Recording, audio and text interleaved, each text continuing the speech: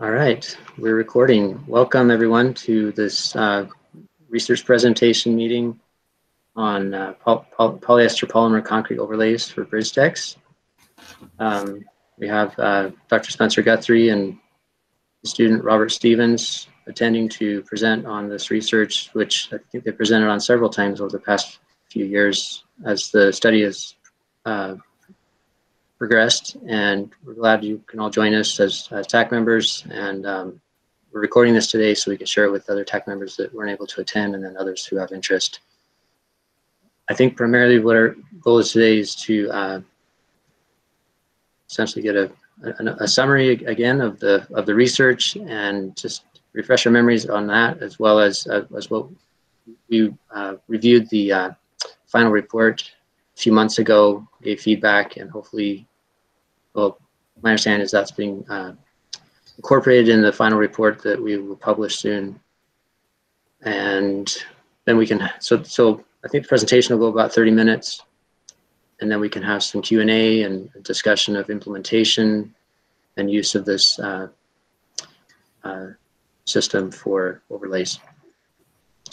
And I guess maybe before we hand it off to BYU, Cheryl or anyone else on the TAC, do you have anything to say regarding the study, or I guess any questions before we get started? I don't have any. All right, great. Well, we'll hand it off to Dr. Guthrie and Robert Stevens. Okay, so for those of you who don't know me, my name is Robert Stevens. Up until just very recently, I was a grad student of Dr. Guthrie's at BYU. And the title of my presentation is Polyester Polymer Concrete Overlays of Bridge Decks. Before I begin the presentation, I'd like to just take a brief moment and express my gratitude and appreciation to UDOT for giving me the opportunity to participate so deeply in this research. It's been a great experience for me, both personally as well as scholastically and professionally. I feel that I've learned a lot, and this has actually been the main thrust of the work I did for my doctoral dissertation at BYU. And so this has been a really good opportunity for me, both from a scholarly perspective as well as practical application. In addition, this has given me the opportunity to work with Dr. Guthrie, quite extensively outside of school. I'm involved now since graduation with his company, Infrastructure Research. And so this opportunity, this has not just been a research experience, but it's really been a pretty important opportunity for my advancement and my learning. And it's been a springboard to my career. And so I just, again, like to express my appreciation to you all at UDOT for allowing us to participate in this. I've been involved with this for actually about 5 years now. And so this has been quite extensive. The other thing I'd like to say before I jump in is that through the course of this presentation, due to the time limitations that we're under, I'll be presenting very high level. I won't be going down into the details of test procedures and results as much. Of course, the full scope of what we did is included in the UDOT report. But feel free, of course, if there are questions or details that don't get covered in this presentation, feel free to make a note, and I'd be happy to delve into the details afterwards during the Q&A session. So with that, I'll go ahead and begin the presentation. I'd like to start with just a brief overview of the presentation here. I'll begin with a background on bridge deck overlays in general, and then we'll move to some background on PPC specifically. I will next review each objective that was identified for this research. And finally, I'll summarize the main contributions of this research, and we'll finish with a Q&A session at the end. So to begin, we'll start with some background on just bridge deck overlays in general. As most or all of you probably already know, reinforcing steel, otherwise known as rebar, is required on bridge decks. Rebar is essential for the structural reinforcement of the bridge deck. However, it is susceptible to corrosion, which is caused by exposure to water, oxygen, and chloride ions. Here's a little animation that shows how chloride ions can come into contact with reinforcing steel inside of a bridge deck. When salt, de-icing salt, is placed on the deck, it will come into contact with water, and that salt will dissolve. And one of the components of the salt is the chloride ion. And as it's dissolved into the water, those chloride ions will either diffuse through the porous matrix of the concrete slowly, or through cracks that develop in the bridge deck quickly. But in either case, they will eventually, some of those ions will come into contact with the rebar inside of the deck. And so this little animation demonstrates how that would occur over time. The really big downside to rebar corrosion is that it results in a 500 to 700% expansion as compared to the parent steel. In other words, the rust is 5 to 7 times greater in volume than the parent steel.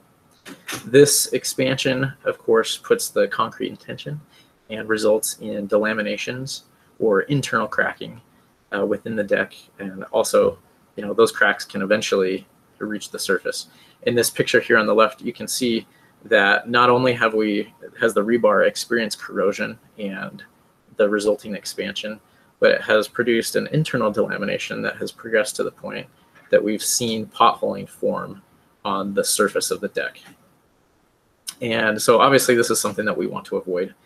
And so bridge deck overlays are used to protect bridge decks from these corrosive elements of water, oxygen, and especially de-icing salts or chloride ions. Historically, bridge deck overlays have been constructed using a variety of materials, including asphalt, silica fume concrete, latex modified concrete, as well as various types of polymer concrete, including epoxy, methacrylate, and PPC. One key requirement of overlays is that they must be durable and they must be able to resist debonding.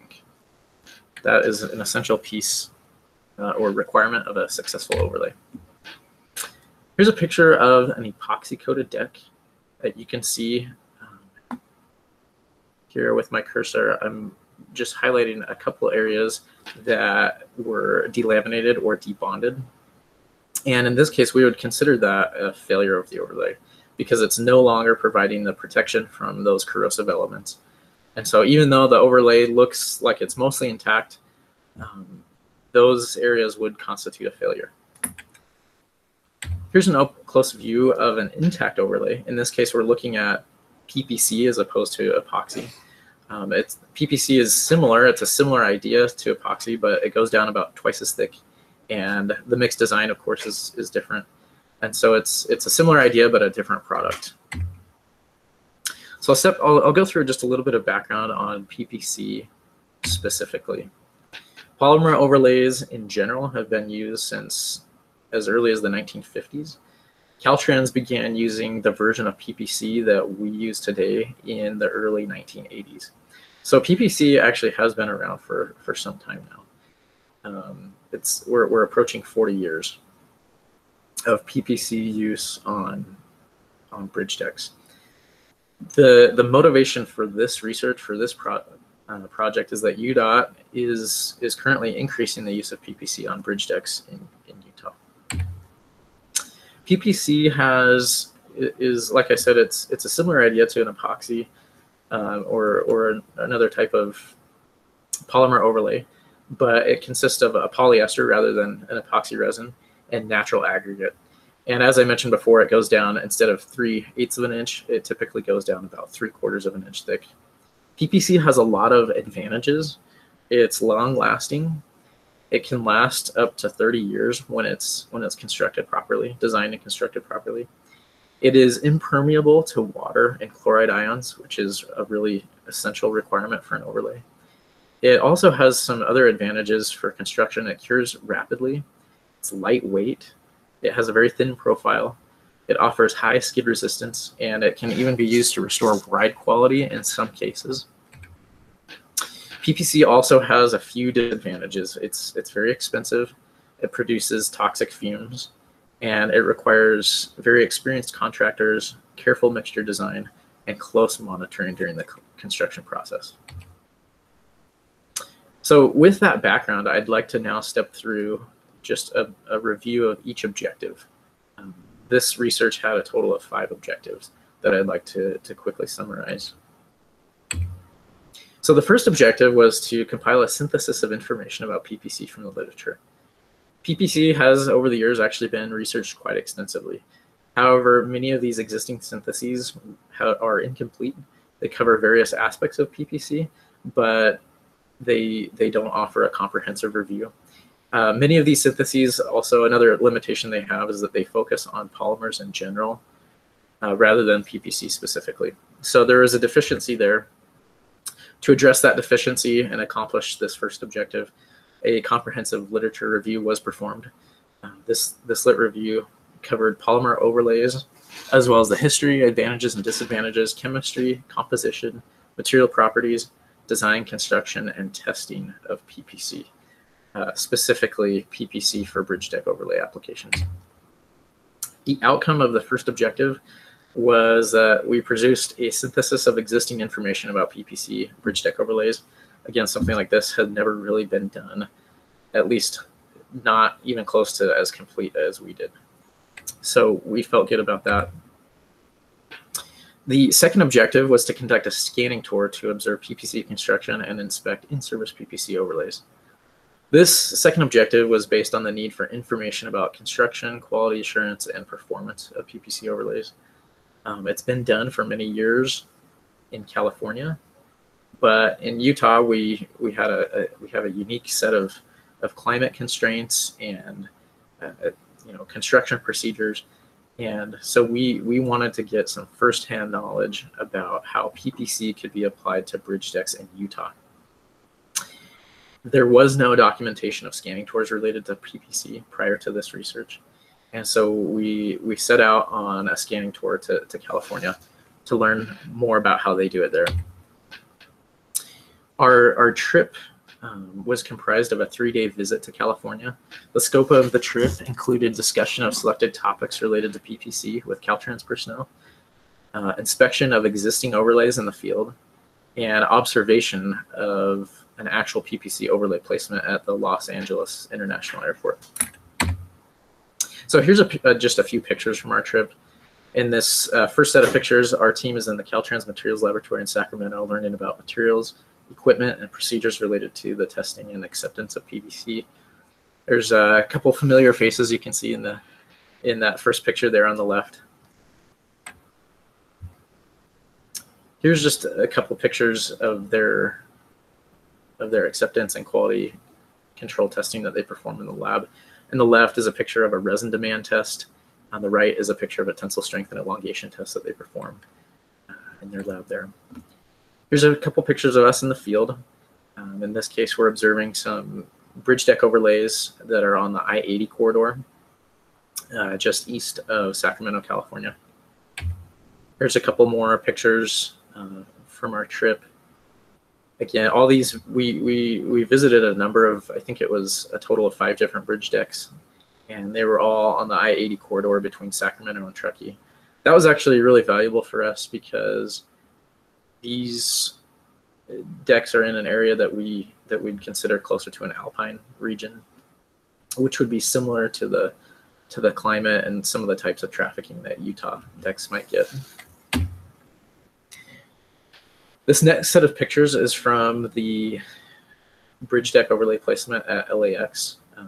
You don't think of LAX as having a lot of bridges, but there are these elevated structures that are adjacent to the terminal there, and so they actually are basically bridge decks. And so these structures received PPC overlay during our trip, which was really good timing for us. So I'll just step through these really quickly. The picture on the left, we have a deck that's been patched and prepped for a PPC overlay. And this picture on the right, you can see there's a worker that's running a shot blasting machine. He's actually just shot blasting that little strip between an existing overlay and the sidewalk adjacent to the terminal. This next picture on the left is interesting. It just highlights the difference between an unprepared deck with the dark concrete on the left and a shot blasted deck that you can see it's much lighter in color. Next picture is workers priming the deck prior to the placement. Here we have a mixer truck that's feeding some material into the paver. And then finally, we've got workers that are actually placing and finishing a PPC overlay. Here's a worker that's doing some quality control testing. In this case, he's using a Schmidt rebound hammer to measure the hardness of the overlay right after it's placed. That's done for opening to trafficking. This picture on the right, you can see is the finished product, what it would look like the next morning after it's all done. So we had a number of outcomes, 3 major outcomes related to the second objective, the scanning tour. We developed findings related to material properties, mixture and overlay design, laboratory testing, construction, field testing, and performance of PPC overlays. Based on these findings, we made specific recommendations regarding modulus of elasticity, bond beam, resin demand, aggregate quality, set time, compaction, hardness, bond strength, and skid resistance testing. And then based on those recommendations, we made a number of improvements to the UDOT PPC specification. And I'm not going to read that whole list, but you can see that the list of updates and improvements to the UDOT PPC spec was quite extensive. And this list is just the improvements that we made from the scanning tour alone.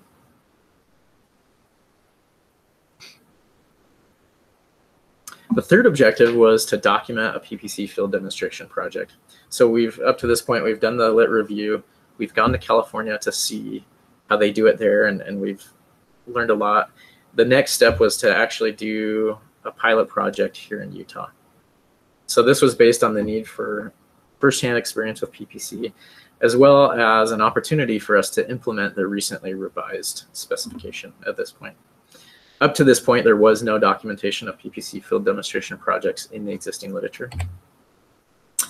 So this field demonstration project consisted of a total of 5 placements. There were 2 test section placements and then 3 actual bridge deck overlay placements. Now, the reason that there were 2 test section placements, there was only originally supposed to be 1, but the first placement was dry, or in other words, it had a low resin content. And so the contractor was required to then immediately place a second test section placement adjacent to the first one. And that second one was deemed to be satisfactory.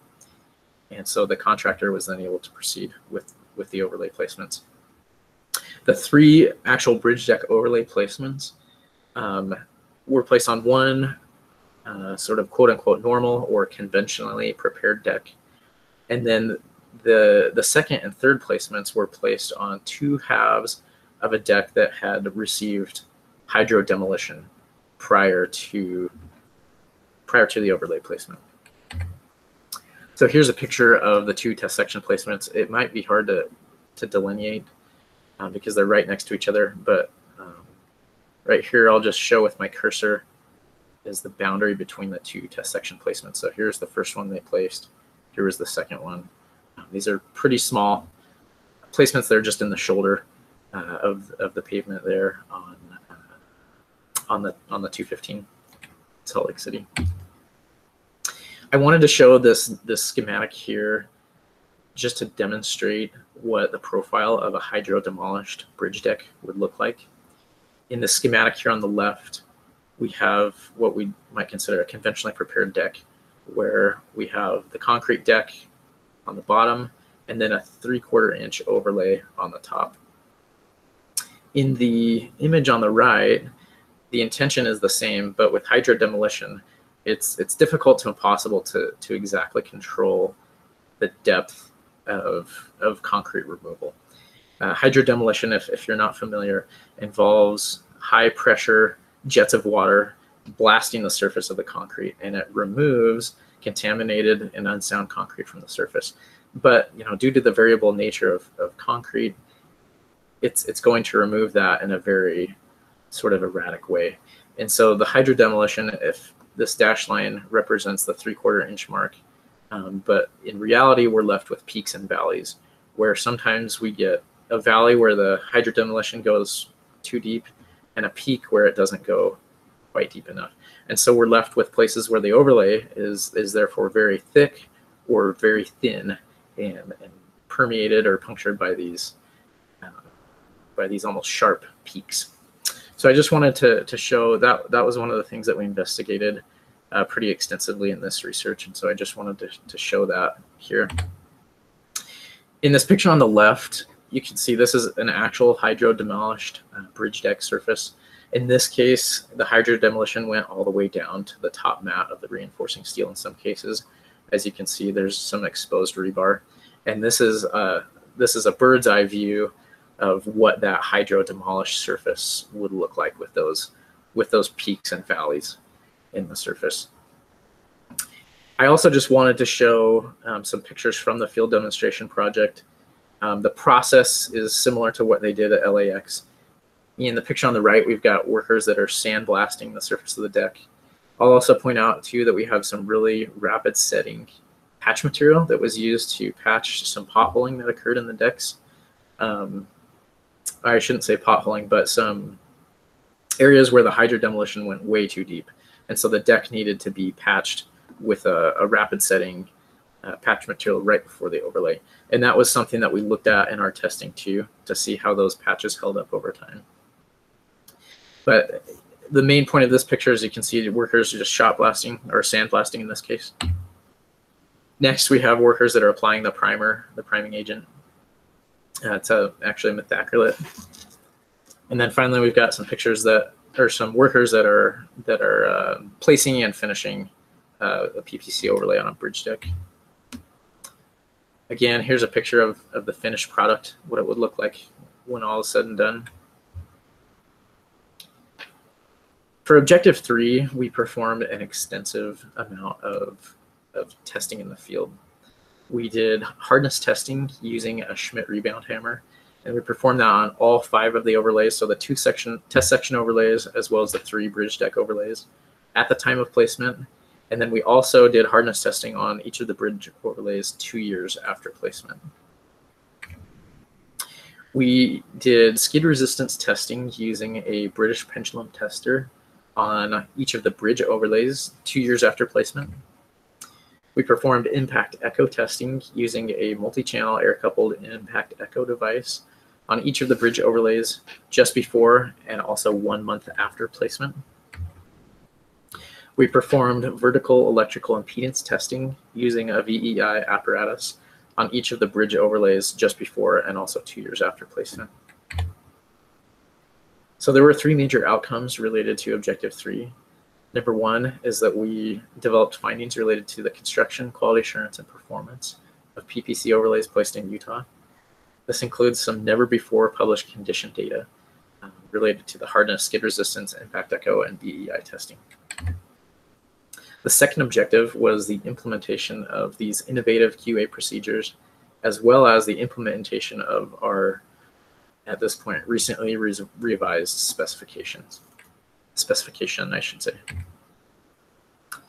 And then the third outcome was that we were able to make recommendations regarding hardness testing, skid resistance testing, patching, bridge deck patching, and surface preparation of concrete bridge decks prior to receiving a PPC overlay.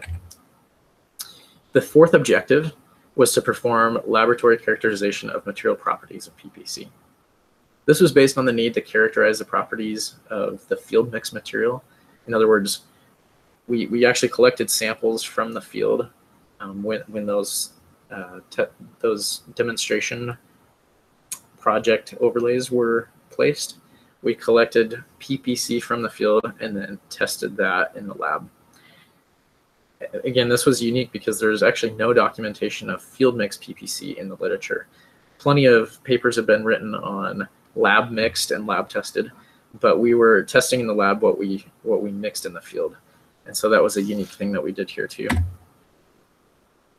The laboratory testing involved density, modulus of elasticity, coefficient of thermal expansion, hardness, compressive strength, splitting tensile strength, rapid chloride permeability, and resin content testing. Due to the time limitations that we have, I'm not going to step through the procedures and results for each of these, but I just wanted to point out really quick 2 interesting things. The rapid chloride permeability testing showed that when PPC remains intact, it is totally impermeable to water and chloride ions. We found actually in all cases that 0 coulombs of charge were passed through the samples. If you have any experience with rapid chloride permeability testing, you'll know that that's as good as you can get. That's zero permeability. The second interesting thing I wanted to point out is that from the 3 bridge deck overlays that we tested, the resin contents were all within less than 1% of the target. So in every case, the specified resin content was 12% resin. And the resin content was within less than 1% of that in all 3 cases. And so that was also a really encouraging finding. Again, without going into all the details, the outcomes of Objective 4 is that we were able to characterize the material properties of a field mix PPC.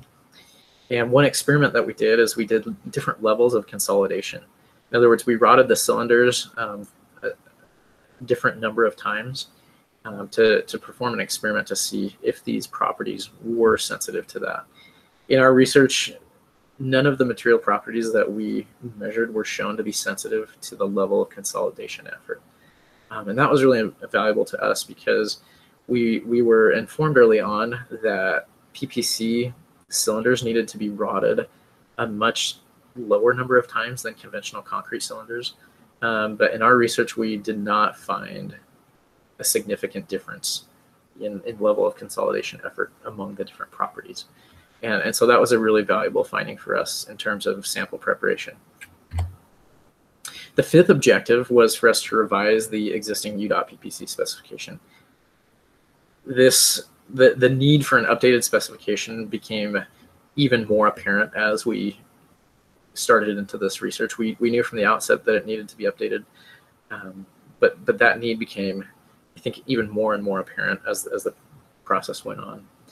So, you know, as you can see, it was really revised through an iterative process with UDOT. This wasn't something that we did once, but this 5th objective was really accomplished throughout the entire process in an iterative way.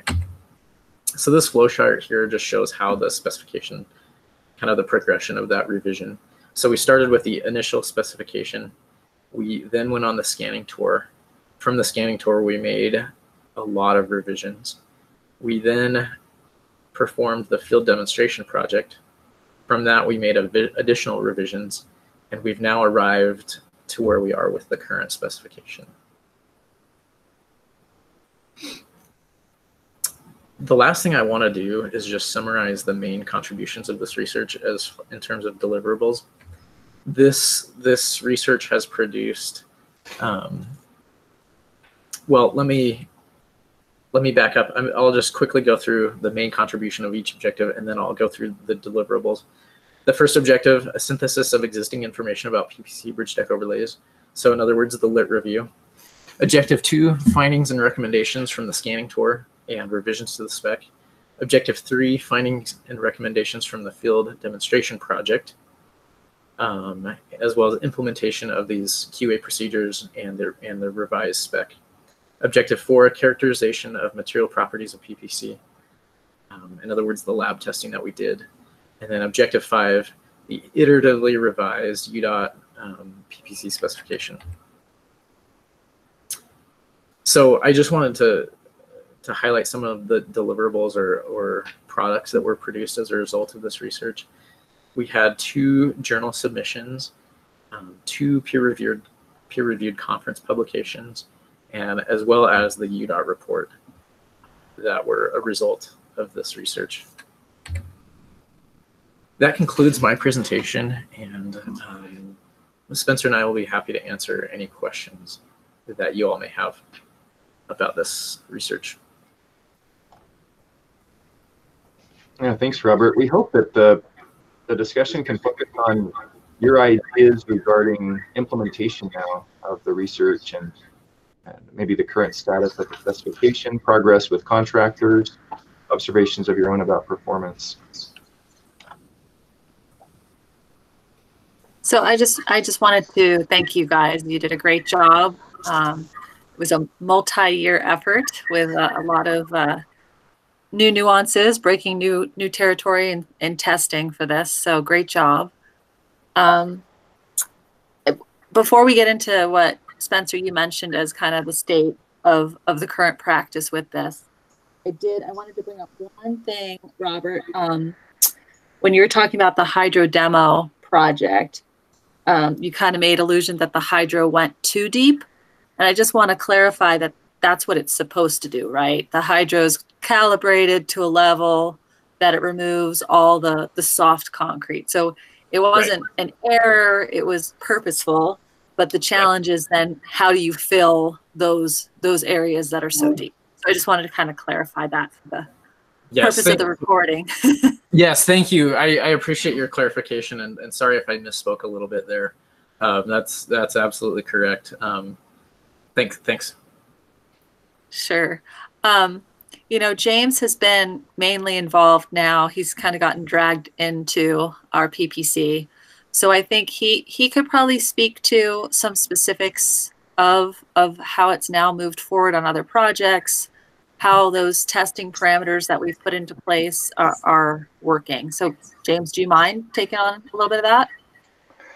Sure, I can just say, I guess pretty briefly, that we have taken it forward. We're using it quite a bit at the moment. There were some questions on whether or not these test panels were to be used in a yard or on site, and I like how you were showing that you were doing things in the shoulders. It just sort of is part of that project limit. Overall, it is going pretty well. The biggest difficulty we have right now is in terms of tolerance and getting that 3/4 inch overlay down. 3/4 inches is twice as thick as sort of a thin bonded, right? But when you're laying it down in a single layer with a paver, maintaining a tolerance is proving to be a little challenging.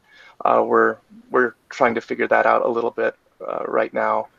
But overall, I think, yeah, the spec is working, and we're just moving forward with it.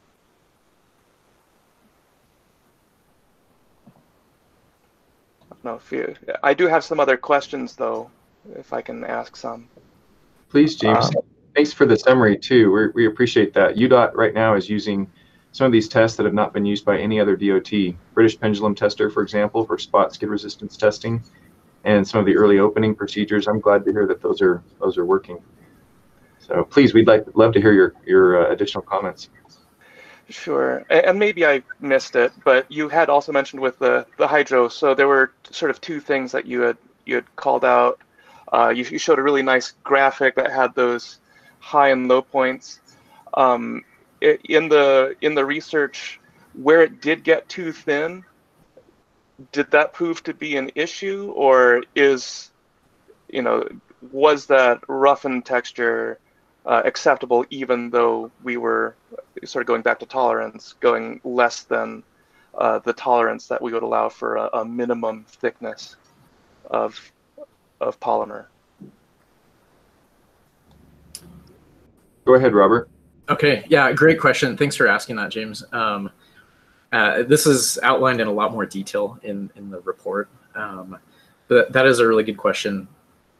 So the roughened surface actually does provide a superior surface for bonding to, and so from that standpoint, it's really good. But yeah, as I mentioned, if you have this 3/4 inches that you're trying to remove, and sometimes you're above that, sometimes you're far below, sometimes you're above. And as Cheryl mentioned, that is the nature and really the purpose of hydro demolition, is to remove the unsound and to leave the sound. But the result is that you have these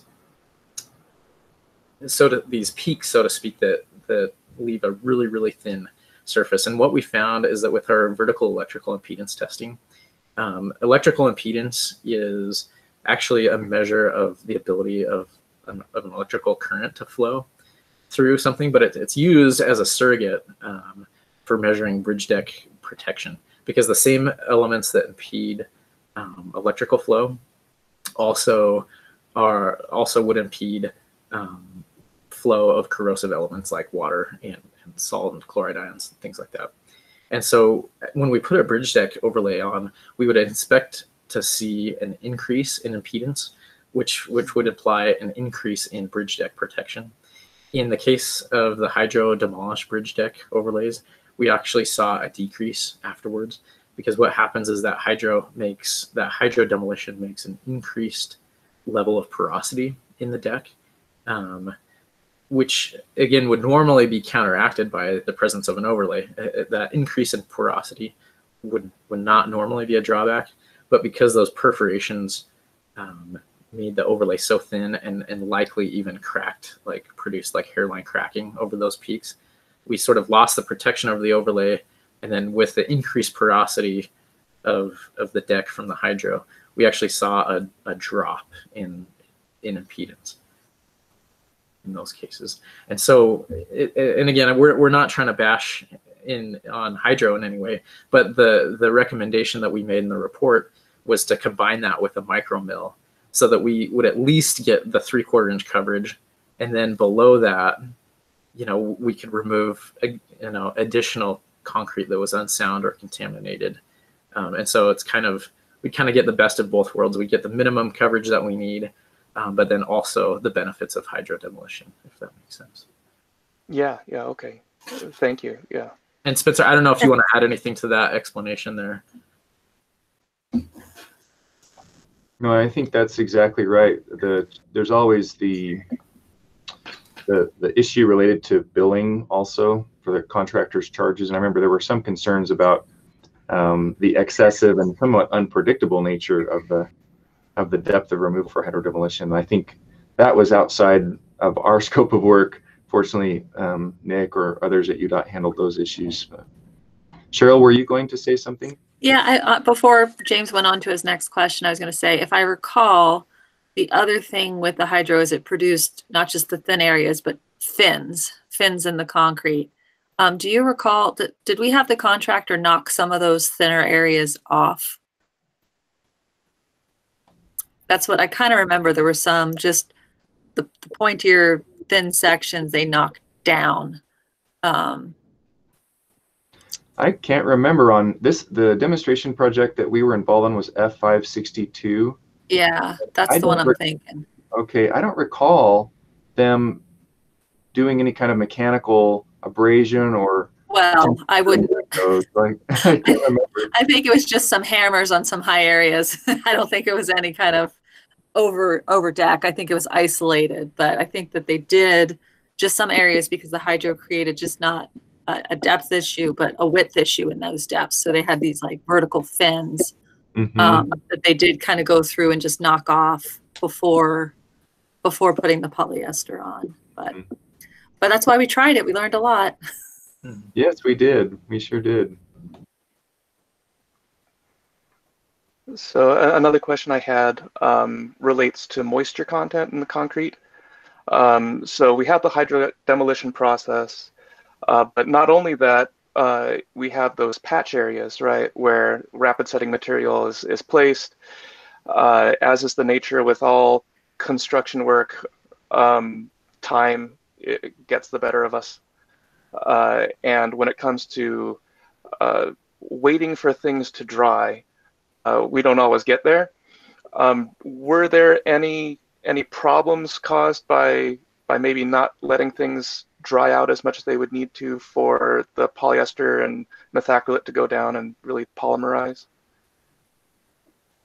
Not that we measured, to my knowledge, and again, Spencer may want to weigh in on this a little bit more, but we didn't see any problems with moisture content or with a lack of bond that would result from that. You also mentioned that rapid setting patch material that we used to fill in some of the really low spots.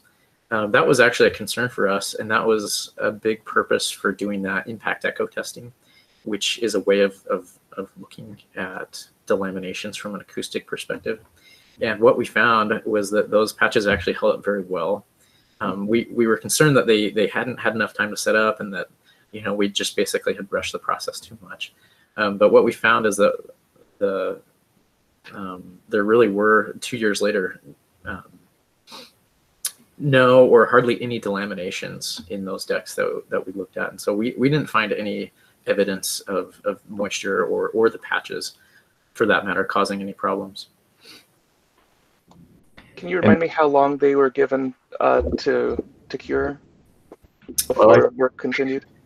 James, that they were still placing some of those patches when we arrived on the morning of the overlay placement itself. And in fact, when I was testing with the Schmidt hammer, it would leave very marked indentations, so green.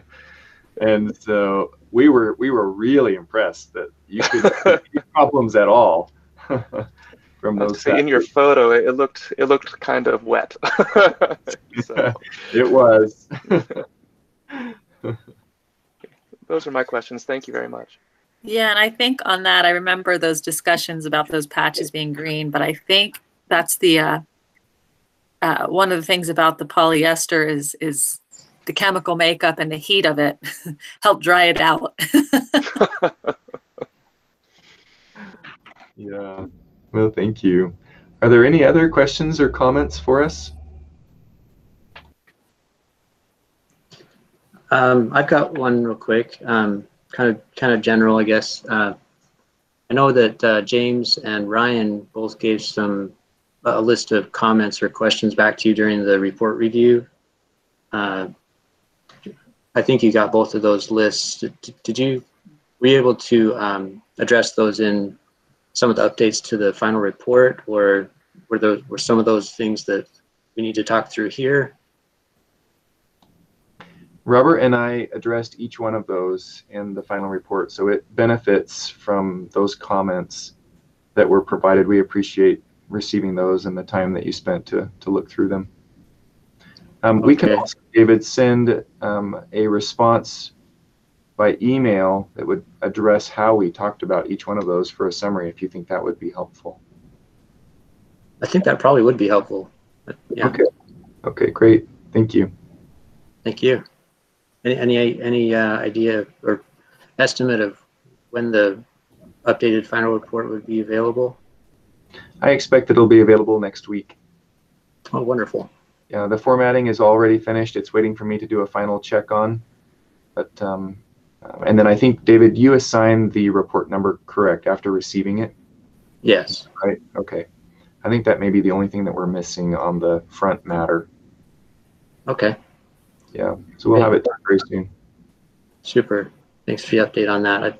I think we all look forward to having that finalized and being able to share it internally as well as with other state DOTs and I guess just highlight the success of that research and what we all learned. Which leads me to another question. So in the report, I think you have. I don't remember exactly. Did you actually include a copy of the draft spec? Yes, you did. Okay. In the appendix. Right. So is that version essentially the same version that UDOT's using currently, or has UDOT, since obtaining that maybe months or several, I don't know when that first came out, but has UDOT done some revisions to that may or may not want to go in the report now, or should we just call that the draft, and if the draft stays the draft and the current one stays the current in our practical process here? So there have been some revisions made to the spec. I don't think the revisions, if I'm remembering correctly, anything happened to anything technical in the spec.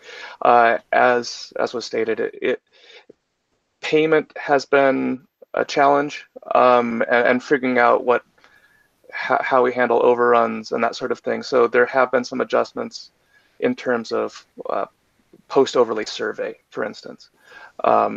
But the technical, the testing, that all remains. Okay.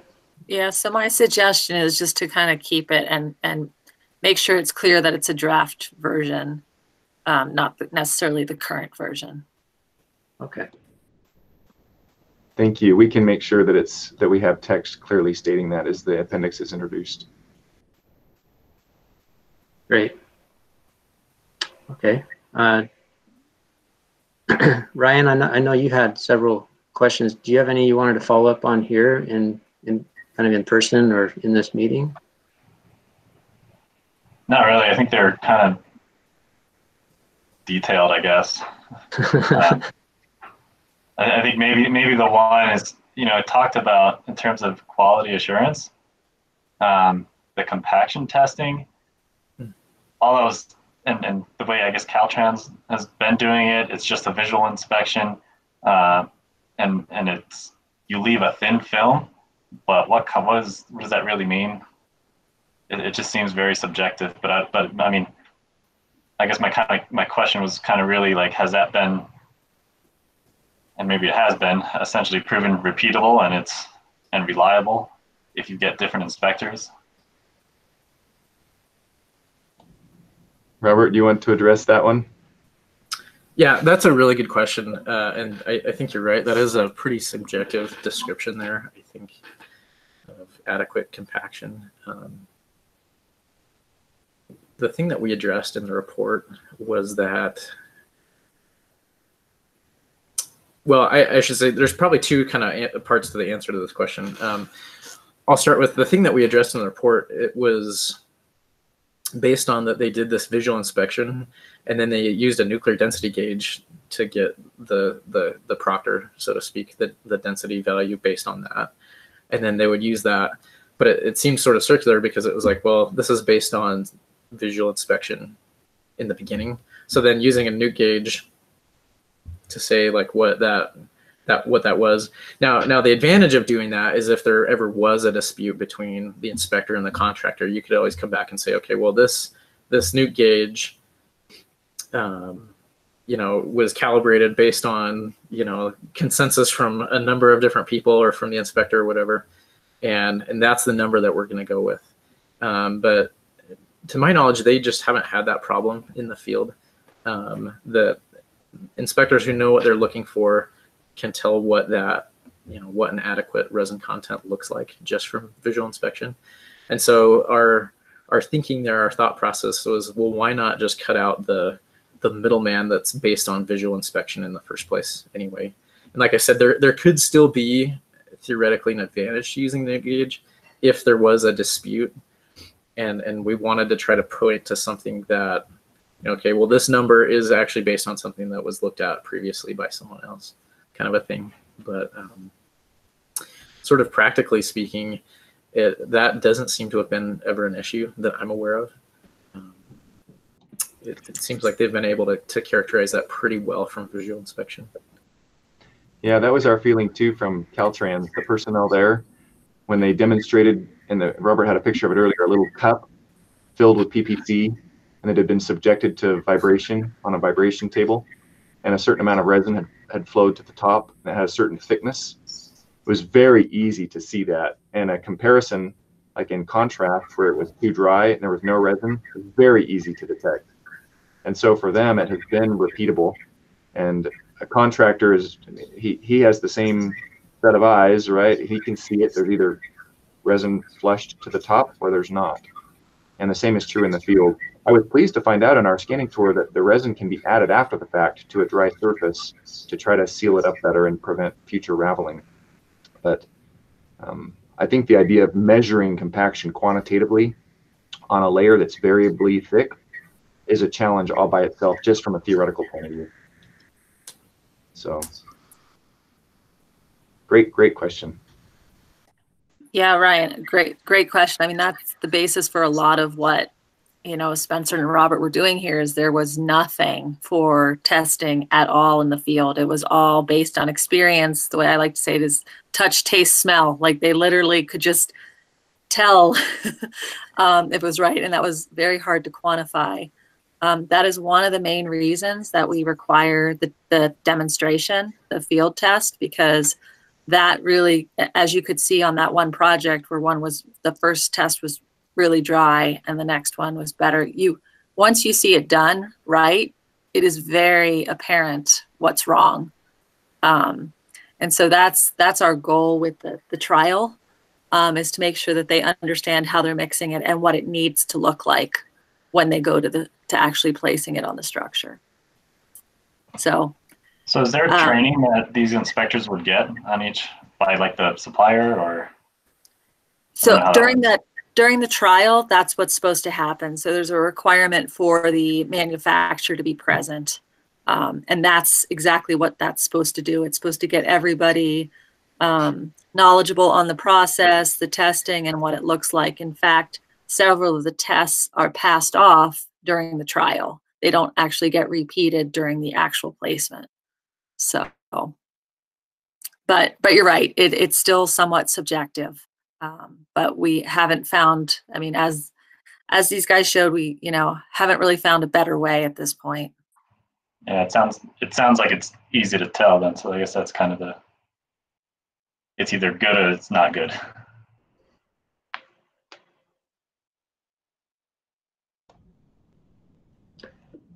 Great. Good discussion there.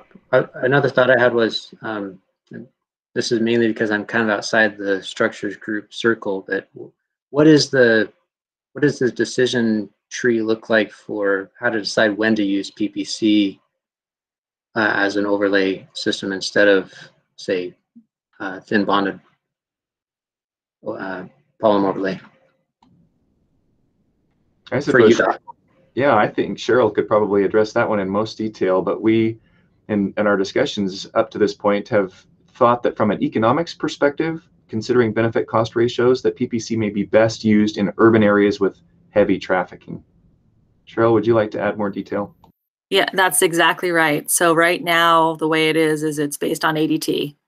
And in other areas, we'll look at it and just see how remote it is, how hard it is to get back to do an overlay, and if it justifies the investment to do it. We'll also, that's mainly for protection, but we are using it in cases for ride as well, limited areas where we need to do ride correction. So. Okay. That sounds great. I know I've seen it a couple of places just driving around as repair for failed thin bonded overlay. But I think it was also a correction, a little bit of a grade correction or something. So sounds like it has a place in it has its place. Awesome. Any other questions before we wrap up?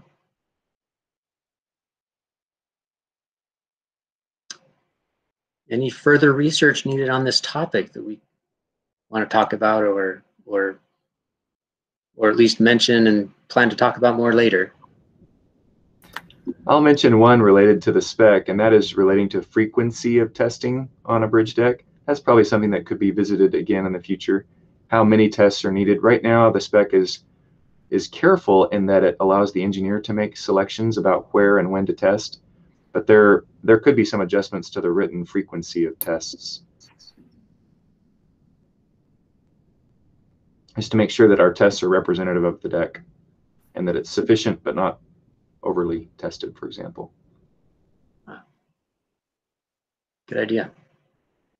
I agree with that. I'd also like to add one. I'd like to put this in your bonnet, David, is to look at performance tracking for all these other places that we've placed it, to start getting a feel for how it actually is performing.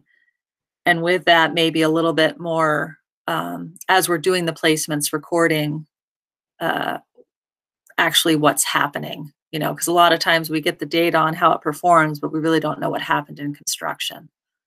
So I think that would be a great extension of this. That's a good idea too. Okay. All right. Any final comments, questions before we wrap up our meeting? I'd like to just express appreciation to everybody again for your active involvement on the project. I think this one had elements of everything from theory to field work to construction and lab work, and really an exhaustive search of the literature. And we really appreciate everybody's personal enthusiasm for the subject. I think that really added a lot to the research quality, and we're really pleased with the outcome. Great job.